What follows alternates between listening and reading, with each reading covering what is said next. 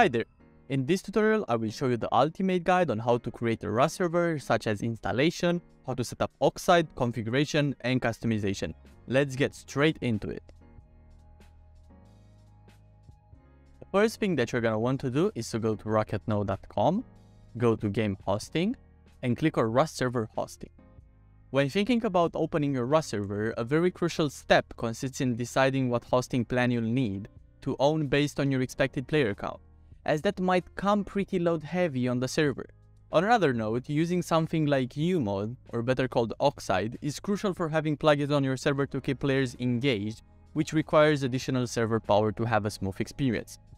Guys, if you need help deciding what type of hosting you should pick, never hesitate to open a ticket to our support team available at you at any point via our support system on the website or the Discord tickets.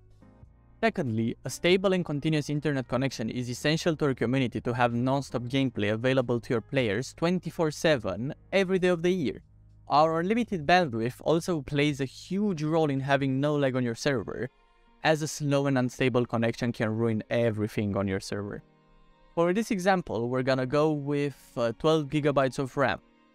You can click on the slider and choose 12 gigabytes of RAM. Select the location you want. In this case, we're gonna go with London, and you're gonna be sent to the billing page. Here you can choose to pay monthly, quarterly, semi-annually, or annually. Let's go with monthly. The panel name, you just put whatever name you want. For this example, we go RocketNode Test. And this is really important and you have to pay attention to it. In case you want dedicated ports, you'll have to pay $5 extra more. Now you may be asking, what are dedicated ports? Basically, if you want a server to play only with your friends or record content, other things like that, then you don't need a dedicated port. But if you want to grow a community, a 2x server, a vanilla server, and to have the server on the list for other players around the world to see, you are gonna need a dedicated port. In this example, let's say we're making a community, so yes, we are gonna go with dedicated ports, which is an extra $5. Now, all you'll have to do is to press on the continue button and pay for the server. After paying for the server, go to panel.rocketnode.net and you should see your Rust server.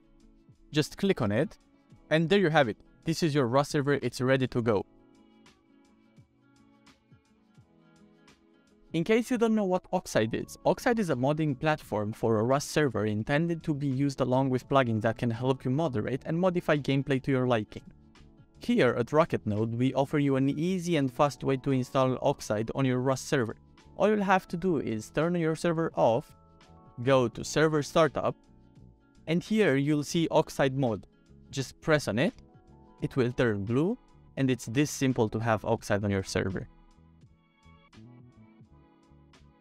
In order to connect to your Rust server, all you'll have to do is go to the server console, press the start button, and give it some minutes. Bear in mind that Rust servers take quite some time to start, just because they have to connect to the RCOM password, which usually takes around 3-4 minutes only for that stage of the starting process.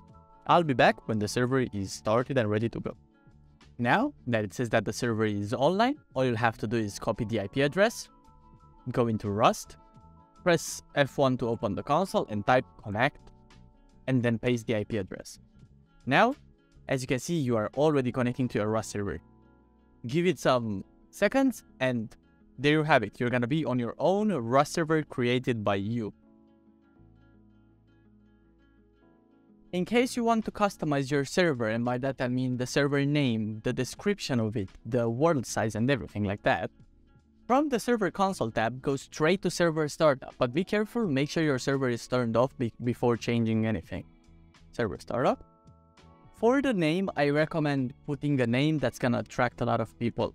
For example, if your server is from the US, it's a 2x and it wipes bi-weekly, I recommend doing something like, in this example, US RocketNode 2x bi-weekly, and because this example server is not wiping any BPs, and you get all of them from the beginning, I'll just say no BPs and noob friendly, because it's meant for new players.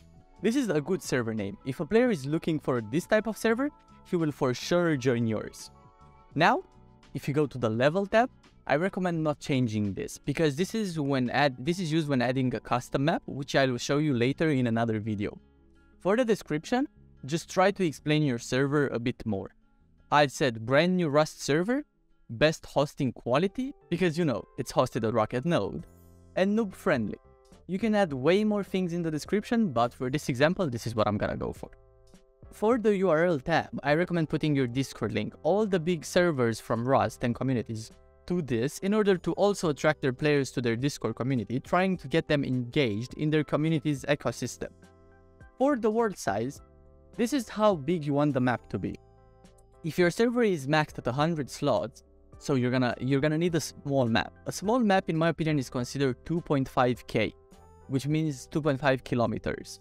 If you want 200 players on your server, then you can go for a 3.5k map. But bear in mind, the bigger your map is, the more performance your server is gonna require. Just bear that in mind, please. As for the word seed, again, if you don't have a specific map in mind, I don't recommend changing this.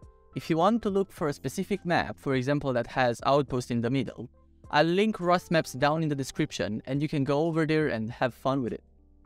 Max players, in this example, it's set to 40. Here at RocketNode, we don't ask for more money if you need more slots. So you are free to put how many players you want. In this example, let's do 200, even though the word size is small. The server image is the header image for the top of your server listing whenever a player clicks on your server to connect to. RCOM password. We recommend as soon as you get your server to change your RCOM password. In this example, we're gonna do 123456. The RCOM password is really helpful and you should never share it with a random person because it's used to connect to external programs that can manage your Rust servers. For server logo, again, this is the circular server logo for the Rust Plus app. You can put whatever you want here, you just have to link the image. For custom map URL, don't touch it for now. This is gonna be on how to install a custom map in Rust. And these are all your server configurations. It's this easy. I recommend also putting here to additional arguments, I recommend doing plus silent dash crashes. This is quite important as it adds a safe interval to your server in case it crashes.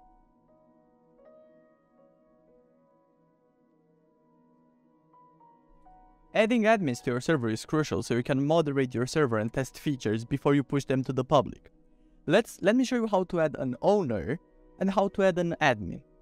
In both cases, you'll have to go to steamid.io and put the desired persons you want to give the role a profile link. Press lookup, and here you're gonna see steamid64. Just press on the little icon to copy it. Go back to your Rust console. To give yourself owner or another person's owner, just type owner ID and then copy paste the steam64 ID. Now let's say you want to give someone an admin. All you'll have to do is oxide.usergroup add, paste in the steam64 ID and type admin. It's this simple. That's it. Upon joining your server, you should have all the default permissions of an admin to manage your server. Remember, permissions are an important topic of your server as it gives or revokes access to specific commands or events for your player base. This is a complex topic that we might cover in a future video to help you out with them. Installing plugins for Rust is a simple and quick process with little knowledge required to do. I'll guide you with a step-by-step process to make sure that you'll be doing it the right way so you don't encounter any problems. First, let's select a plugin. In this case, I'm going to be using the Vanish plugin, which allows players with the permission to become truly invisible. Download it by pressing on the download button. Remember where you save it, this is really important. Then go to your Rust panel, you can close the Vanish tab. Go to File Manager, Oxide, Plugins, and press the Upload button. At RocketNode, it's really simple to install plugins, as we are giving you the option to install them via our website panel. Upload button, and select the Vanish plugin. It should be vanish.cs. Press open. And there you have it. Now if you go back to your server console, you should see that the plugin is loaded. Remember, To give permissions to someone, you'll have to look on the plugins page and see which permissions you want the players or the admins to have. It's this simple to install a plugin. You just have to do this process multiple times in order to install more and more plugins. Reinstalling your server might be necessary at any point if you need a fresh start in your files or simply something isn't working. However, be careful as this setting can remove your files and you might lose your progress you made on your server. Let me show you how to do it. Go to panel.rocketnode.net, go on your Rust server, then navigate to server settings, and here you can see the big red button, reinstall server.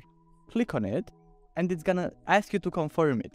You just press yes, reinstall server, and it's not gonna take more than 1 minute, and you have a freshly installed Rust server.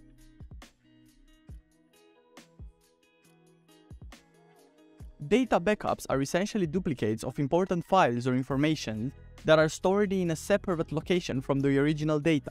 By creating and regularly updating backups, you can ensure that in the event of a disaster, you'll still have access to your important files and data.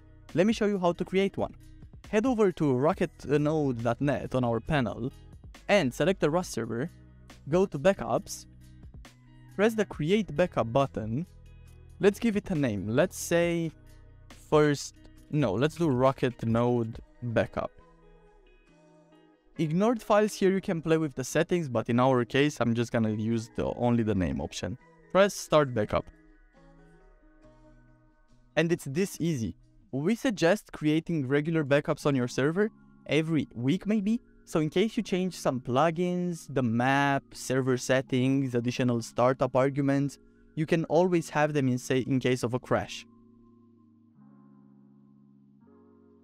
In conclusion, setting up your own Rust server can be a rewarding and enjoyable experience, allowing you to create a customized gaming experience for yourself and your friends. By following the steps outlined in this video, you can have your own server up and running in no time. Remember to carefully consider your server hosting options and to regularly backup your data to avoid any potential data loss. This is it for the video. If you guys have any questions regarding this tutorial or in general, you can go to our Discord server, which will be linked down in the description, and our support team will help you more than happily. Until then, have a great day and see you in the other video, guys.